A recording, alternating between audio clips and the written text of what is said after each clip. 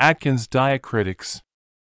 The Physicians Committee for Responsible Medicine, PCRM, has been very vocal about their stand against high-protein and low-carbohydrate scheme because of the danger it brings. Founded in 1985, they have been one of the many Atkins diet critics. According to them, it raises cholesterol levels in a significant number of persons and even at times, to a dramatic degree.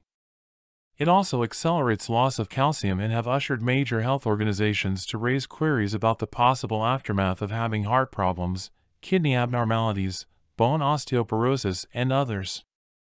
They take this very seriously, where they also provide legal assistance to those who would want to file lawsuits. The Physicians Committee for Responsible Medicine encourages people to be cautious in following dietary strategies and choose other healthier options. PCRM has gathered 3 individuals who tried the said nutrition program but came out experiencing health-related dilemmas. Mari Madlam of Claremont, California.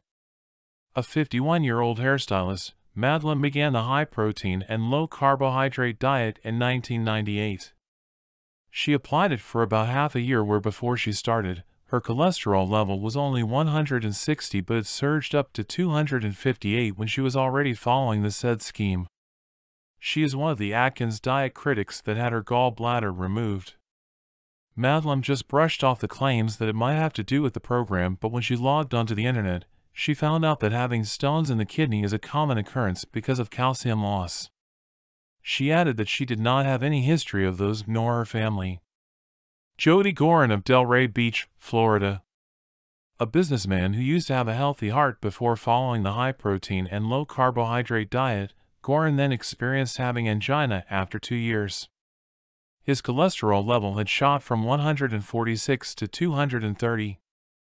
The examination he had showed that there was a severe artery blockage. He is one of the Atkins diet critics that underwent angioplasty. Gorin's cardiologist even told him that he could have died when it was treated immediately.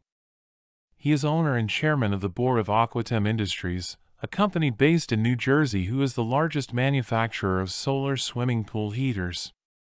Rachel Husky of Sturgeon, Missouri. A 16-year-old high school student who suddenly collapsed in class, Husky is one of the Atkins diet critics who died in August of 2000. She was not known to have any medical complications. According to close sources, she knew about the high-protein and low-carbohydrate diet in videotapes purchased from a television advertisement. Upon autopsy, Husky was found to have low potassium levels in her blood. Dr. Paul Robinson from the University of Missouri said that those depletions damaged her normal cardiac functions that caused her heart to stop beating.